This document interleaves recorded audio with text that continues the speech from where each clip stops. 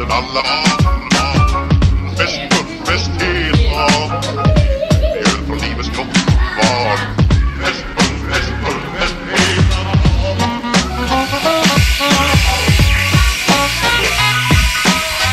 Och stort, där har vi allt. Så det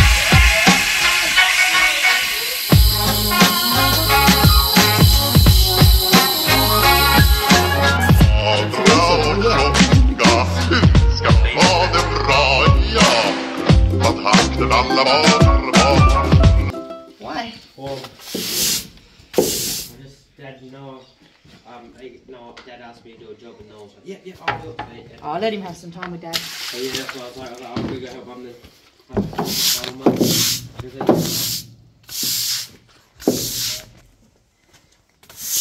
Come back, help you. Good morning, friends. Welcome back to Honeybee Farmstead. I'm Mel, and I've just finished milking. We have a really good problem, and that is that we have so much milk, like a ridiculous amount of milk. I had to milk Deirdre this morning because her udder blew up and was full of milk, and we can't leave it like that. So she hasn't been milked for like a week, which is really good. It means she's almost finished lactating, and we'll be able to then prep for her next baby. Now, we have a massive amount of milk here. So, my fridge is completely chock-a-block. So what I do now is I'll make a little bottle for Sheila and a couple of calf bottles, and I'll bring the calves in and they'll all share in some milk. It's great for their vitamins, minerals, gut health, all that sort of stuff, but it's excellent for us as well because it helps keep them nice and friendly, and it means that every time we call them, they come when they're called. So I'm going to pour off the milk.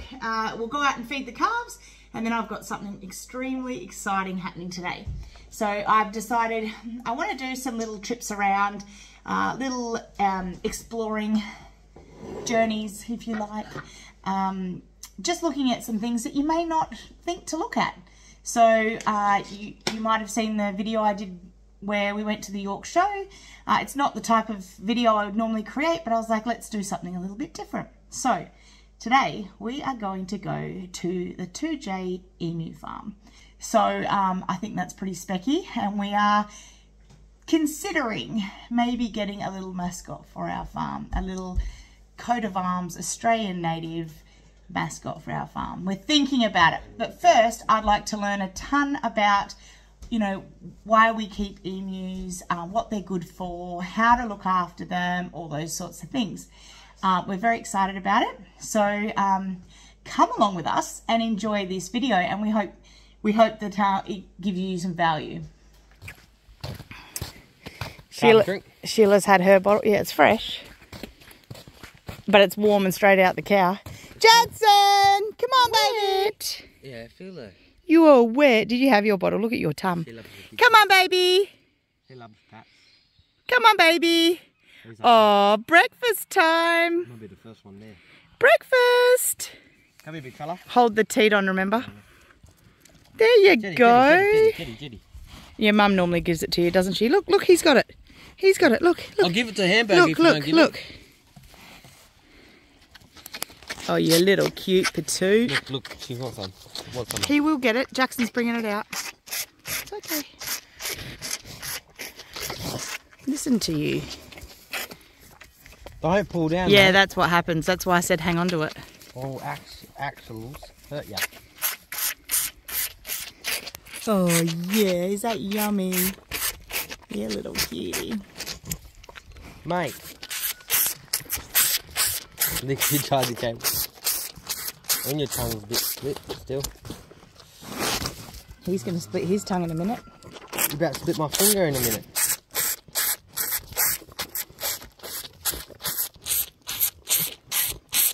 Oh, Jetson, you little cutie.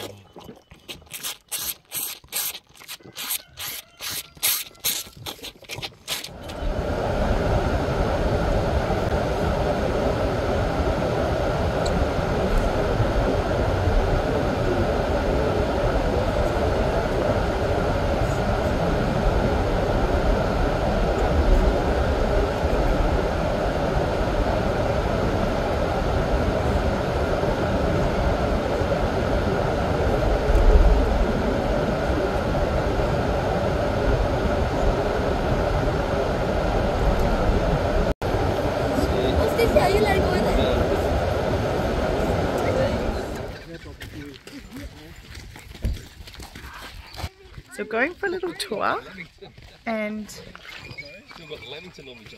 we're going to meet some emus. Do they like this Tagasaski? Excellent, so we have to get a heap of this growing. Well, I can supply you with any amount of little seedlings. They come up like weeds.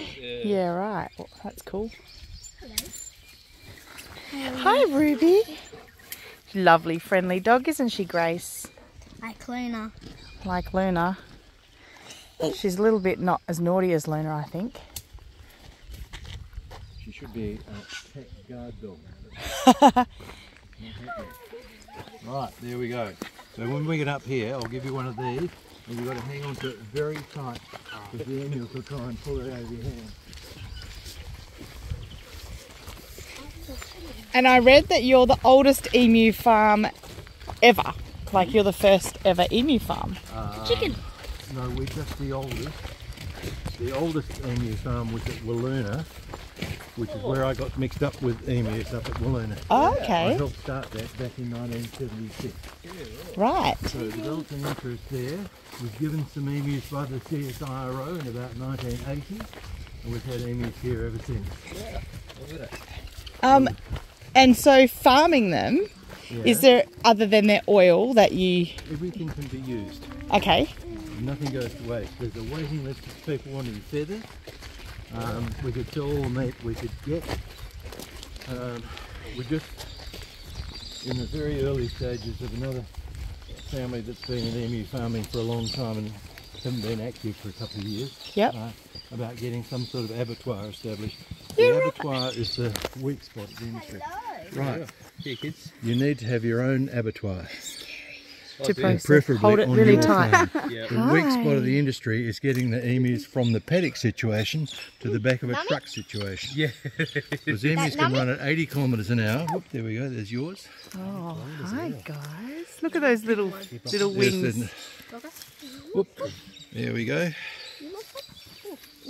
So the eggs you sell, they use them in restaurants and things Yeah, like that? yeah. Okay.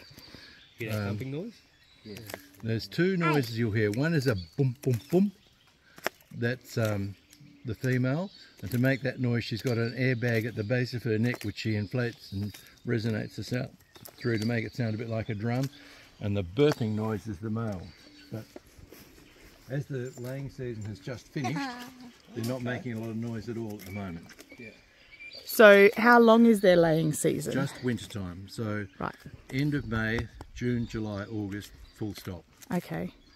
That's here. Different areas have different lengths. Down south they have a longer breeding season, but Right, here, because it's colder. yeah, not so much. And are they natural mothers or do you prefer to incubate?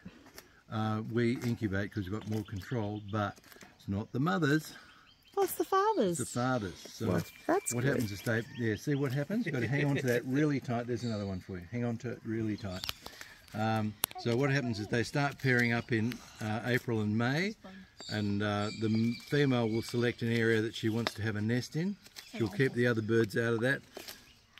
So once she starts laying, she can lay an egg every 2 or 3 days, and while she's building up a number of eggs in the nest, she'll hide the eggs under leaves and twigs. And so sometimes so effectively that we don't find the nest. Right. And she'll keep laying, and usually somewhere between 6 and 12 eggs. The male, the hormones cut in, and he goes clucky, and he sits on the eggs. When Dad sits on the eggs, he sits on them for 56 days. Wow. Without eating or drinking. Oh, so he's quite skinny at the end of No, he it. starts off very fat, which is, I'll get to that in a minute. Yep. And once her first husband goes clucky, Mum has a break for a couple of days, and then she goes looking for a new dad, and she can have 3 mates in the season. Fantastic. It has nothing to do with raising the incubating eggs. Yeah, sure, if you can get Closer. There we go. They're not going to take your hand off. I know that. Have you ever raised... I always like to reassure tourists. It's been a couple of weeks since a tourist lost a finger here, so you're sweet. That one's scary. So cool. Because emus don't have fingers so to sense things, they will peck at you to see what you feel like. Yeah, fair enough. And Obviously not hard though, hopefully. I was busy telling some tourists one day how much the pecking didn't hurt, and one reached over the fence and got hold of my ear. That hurt. Did you scream? No, the rest of the tour in tears. Yeah, I can imagine it's not nice. Are you done? There you go. So where does the oil come from? Melted fat. So they've got to make the ultimate sacrifice. Yeah, okay. So it's really yellowy, isn't it? Really yellowy. Yeah. Apparently it's It can quite be. healing. It is. It's a natural anti-inflammatory, and it's a very similar oil to human cells, and it can be absorbed through your skin into your system. So Wow. for aches and pains and things, it's really good. And I hear scarring as well. Yeah. Yep. Yep. Because I have a really substantial scar from a car accident, Right. and I do want to Which try one's a it. boy? Right. Okay. I heard him burping for me. They're very pretty. I love birds. Yeah, probably lower. You scared them? Hear the thumping? Yeah. You want to smash? They got long nails. They probably reach down the bottom there and pull your thing back through so you can hold it up high. That one too. So, as you can see, emus are pretty closely related to dinosaurs. They've still got their dinosaur feet. Yes. On the end of their wings, which are the little things hanging down from, they've still got claws left over from dinosaur days. And they've got these wacky feathers, and I'll see if I can Are they find them. kind of related to cassowaries? To what? Cassowaries. Yeah, cassowaries are their closest relation. They're not related in any way, shape or form to ostriches. None at all. That's interesting. Hey, brother. They're scary, Mummy. They have red eyes. Is there a way, just from looking at them, to tell male from female? He looks just like No. off your beer. Even as an adult? You've got to wait till they make a noise. If you're lucky, you'll see them. What was that? That's the male. the male, okay. But the irony is that the females can make a noise a bit like it too. But Hi there, beautiful. if you're lucky enough, you can detect the bulge at the base of the neck. Yes. And if you're handling them, you can feel a big loose fold of skin at the base of the neck. And you can tell that that's a female. wow. No, they don't want to be touched, obviously. And if you raise them from a chick as like a... Yeah, if you have them as a pet, they can actually become quite nice pets. But having said that, all emus are individuals, and you'll get some that just Don't simply want to be. won't be a pet. But if they're raised by themselves, they never know what they are, and they can be a bit loopy, Yeah, right. and they'll think they're a dog. And one family had a pet, and they decided to get another emu to keep it company, and he was hanging back with them and looking at this other emu going, "What's this?" Yeah, that's cool. I've seen some on YouTube and stuff where they're running around crazy with balls and... No, they like fun. I don't think Look at the two front feet at the front too. No, the wings. It looks a bit like feet. Yeah. There's a very funny bit of footage on YouTube. Someone superimposed cartoon boxing gloves on this emu, Yes. and he's standing up to a dog, and it's only a baby. And, Go snap another one off, Bob, on the outside. Just enjoying watching me. So fun to get right next to They're awesome. Do they fight at breeding season? Male. it's mostly threat and bluff, like birds. Yep. They do occasionally make contact, and as with all birds, they have a distinct pecking order. There are superior birds, Yep. and if a timid bird gets boxed up in a corner by an aggressive, look out. You want to be on camera? Let's do it. There you are, look at you. Is that all now? You don't want to be in a selfie? He'll get put over the fence.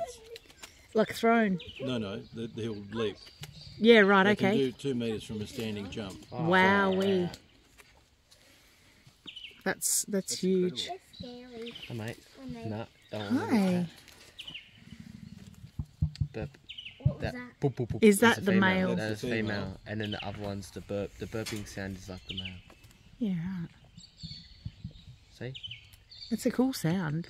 It's very prehistoric, isn't it, the sound? I spend a lot of time styling their hair. You see I put blonde tips Yeah. on that one? That's cool. Here they all come. You want some? And do you open like for tourists most weekends, or is there, if they're just better off to go on your website? I'm trying to encourage people to come by Hey, appointment. Yes. Well, fingers aren't worms, mate. Okay. It's worth seeing. Do you get school groups come and learn about them? Yeah, have done. Not Yep. so much recently. What type of natural feed do they have now? Like, Yeah, just watch your fingers. Oh, their eyes are amazing. Yeah. what feed? Listen to them. Look at this one here. It's Stay big very man. quiet. hardy, like say you haven't got much feed on. Yeah, so they're no, they're- definitely a What type of food do they eat? This here. They'll Thanks, exist on next to nothing for quite some time. One emu farm, for one reason or other, the owner, funnily enough, ended up in jail. yeah. And no one was looking after his birds, and I got an SOS from a neighbour, come and have a look at these birds, and they hadn't been fed for weeks. Wow. And they'd done things like strip the bark off trees and Wow. eat each other's feathers, Yeah. and all sorts of things. Holy cow, that's not good. And I bought about half a dozen bags of chook pellets, and it was like, I've never seen so much food get eaten so quickly. Yeah. So they must store it up then, Yeah, hence the fat, I'm guessing. Look how big that one is. What type of feed do they have? Do you have chicks? yeah, we'll go and have a look at them next. Oh, Yes, I love the babies. They look so cool. So when they hatch and obviously they start doing their thing, when do they start heading off by themselves? Daddy, could I have Dad will course look you after can. them until they're 12 to 18 months old, and then they'll start pairing up in their own right when they're about 20. So the dad shows them all the Yeah, well, mothering, fathering, yeah. bits parenting. and bobs about eating and Don't force it down his neck. They love it. I like the blonde tips on this one. the big one? Be gentle now. Mom, is that a This male? one's got a bit of a top knot. I've been mixed up with them now This for one has nearly a mullet. 50 years, and I still find them quite endearing. Yeah. It's like a And Sean. they're sort of a bit like a glove puppet. They're sort of. They really are. Mummy, they eat fast. Yeah. They run fast too. So the We're not emus are getting actually one. omnivores. They'll eat anything. They'd eat. If one was to die in the yards, they'd clean up them, Oh, wow. and they chase down frogs and lizards and things like that. Yep. Anything to exist. That's really cool. They're definitely a So survival. At any stage in Australia, they reckon that there's 30 million plus kangaroos. There's never more than about 1 million emus. They're not as prolific as kangaroos. yeah, right. Because they're predators. I wouldn't imagine they'd have many No, they can outrun just about anything, but there's a lot of predation of the chicks. chicks, right? Oh, The, Mom, look, um, look how big this one is. Oh, what am I? So Am I so tasty? my background's No, it's mining, just right? feeling And right. you get the old Oh, well, you get the old story where these fellas through winter time or whatever like pick up shiny things. Yeah, Is that right? The Aboriginal? No? it's a lovely story. It is, isn't it? understand It's not it. true, is it? Well, I mean, I like it. it may be, but it's a chance. She wants you to hold it. in 10 million. Chickens sort of understand. thing. There's lots of little stories about emus. One of which is Doesn't they're on hurt. the coat of arms because neither kangaroos nor emus can take a backward step. Well, they can both walk backwards quite easily, thanks. And the Kangaroos can walk backwards. other one- Yeah. I've never seen it. You can hop backwards. I did not know that. Yeah, I've seen them Sorry? before. Sure. I have had kangaroos. I don't have any at the moment. What are the The other what one are the is ones you've heard that we can put the rest? the other one is the 10th light horse had the big swatch of emu feathers in the thing. Yeah. And that there was a story that back in the day, like Boer War, to prove yourself a good horseman, you had to chase an emu down and pluck its tail feathers out, and then you could wear them in your hat. Yeah. Right, emus and horses don't like each other and go in That's opposite true. directions very quickly. Yes. Wow. With or without the rider. Yes, I know. I've come across that. Daddy, took my brain. It's alright, pick another one. Yeah, Let's okay. see. Hello, Blondie. Hi there. Is that a boy or a You can Might say smash something the about screen. gold. No, it won't. Yeah, Find it. I'm waiting. Oh, no. They're beautiful, aren't they? I really want one though. Why? I love that sound. It's so...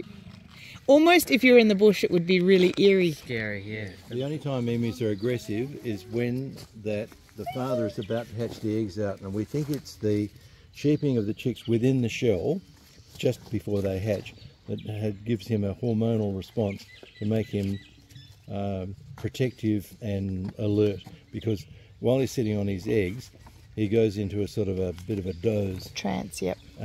So that when the babies start cheeping, he cranks up.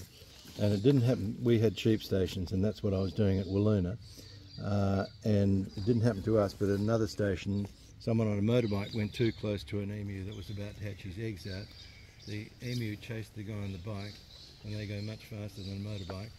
So he dropped the bike and climbed a tree, and the emu kicked the petrol tank of the bike in.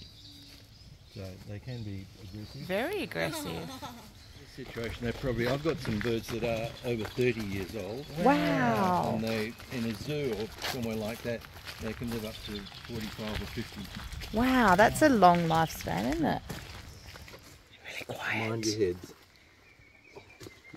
Do they make a baby noise? Yes, they do. Cheeping noise? Little whistling. It's described as a multi-tonal whistle. I need to go. I need to go. Alright, baby emus. Yeah, little baby emu. Go, just go to the side. Go to the side. So these incubate.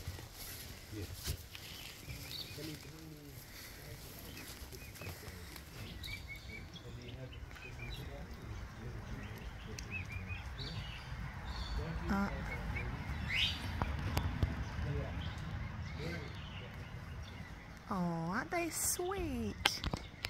And there's no way of telling them apart other than looking at their vent. But even then it's not 100%, I'm told. I'd be happy with whatever. Pardon? Look at their vent. You could, apparently you can look at their vent, but even then you might not get it right. It's called inverting the cloaca. So at this stage, if they were with their fathers in the bush now and there was a threat, they would just duck into long grass and hide. And I want that one. they absolutely Yeah, me too. hours at a time. And once the threat's over, Dad comes back and pulls them up, and they will get Look at rid that. of them. Mum, they're striping everything. Yeah, they are. Yes, I had one the other day. They can be quite hard. And once they get just a little bit older than these ones, there's no way that you chase them down. They're very fast. It's the best thing to feed them if you were to keep them. Right, I'm feeding them, they start off on starter crumble. Like chicken starter crumble? Yeah, but you've got to get them off that as soon as you can, and you start blending in crushed grain, and then, yeah, so these big birds here, they're getting a mixture of flaked lupins and flaked barley. Okay. Do you soak it to make it soft? No, they do that. But you must also feed them some roughage, some grit, stone. So That's how they grind it up, like Yeah. chickens. Okay, okay. No, And this is actual dirt. dirt, rocks. In that Oh, this like sharp sand. blue metal. Gravel, yeah. Right, okay. Yeah, so you just hear that little whistle. And so how old would these guys be? These are about 8 weeks, and very soon they'll be losing the stripes on their head, and they'll get black heads. And then they'll get Look at that one. grey juvenile plumage. They're hilarious. Baby's right there. I read that it's like vitamin E in the oil or something. Yes. That is stronger than any other naturally occurring vitamin E, correct? Yeah, I hadn't heard that detail, but I know that the oil allegedly contains vitamin E. Yes. If you head down to the shop, I'll grab All right, some great. on the ground. Funny story about them laying eggs. You'd think when they laid an egg, they'd scrunch right down on the ground. They drop No, it they from the don't. sky. They stand back on their elbows and they shoot the egg out and goes. Yeah. And they go anything up to 2 metres in front of them, and they go, oh, and scrape it in. So Bring the it eggs are back. pretty tough. Wow. So do you incubate in a normal chicken incubator, or is it a special emu incubator? Special emu incubator. And the temperatures and all that obviously aren't right in a normal incubator. So you couldn't do it even if you wanted to. Our big incubator holds 960 emu eggs. And we hatched out in 1 year 1,500 babies. Far out. We never ever do again. Well, come and look at the skin. Isn't that awesome? Look at it. Yeah, I am. That's gorgeous. Because the egg itself is beautifully coloured. Right. There you go. That's. Hi guys, this is a normal emu egg. So pretty. When they're full, they weigh about 600 grams, which is like, you know, half a kilo butter. So I thought it was there you go. You can going have to a be look at that. white. So if you look at Been this, blown. It's got no that's the comparison between a chook egg and an emu egg. And with an emu egg, the whole shell is mostly full of yolk. There's only a little bit of white in there. Wow. Can't you? Don't drop it. One of my questions is going to be if we could try and incubate, but obviously I don't have the incubator. That would have been a fun experiment. Yeah. And it's 56 days and you've got to turn the egg 5 times a day. So it's no fun doing that. I have a automatic egg turn. It turns every hour. Right. Too much? Well, I mean, you could modify it. What temperature do they incubate on? 36.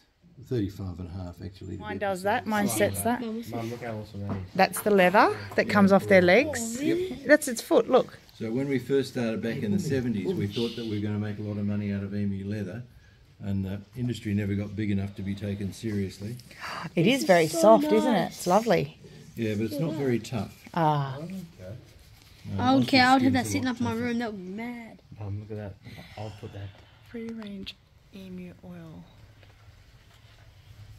If anyone's interested in getting hold of it, call the number because it's amazing. For hobbies, craft, fishing lures, cat toys.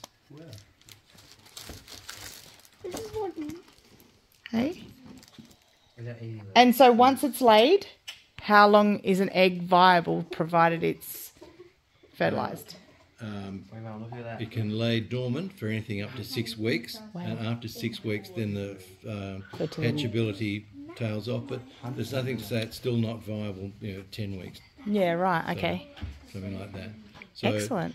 the emu was very important to our Aboriginal people, and the eggs in particular were one of their few forms of long life, easily transportable food. Yep. So they could actually gather the eggs up, carry them with them, and eat them when they wanted to, Yep. rather than having to consume them there and then. Because So- they stay fresh for a long Yeah, time. they do. And anything up to 3 months, they're probably still edible. Wow, that's amazing. That's really good. So also getting back to the Aboriginal people, because emus can run at 80 kilometres an hour, can jump 2 metres from a standing jump, have very good eyesight and very good hearing, they're very hard to hunt.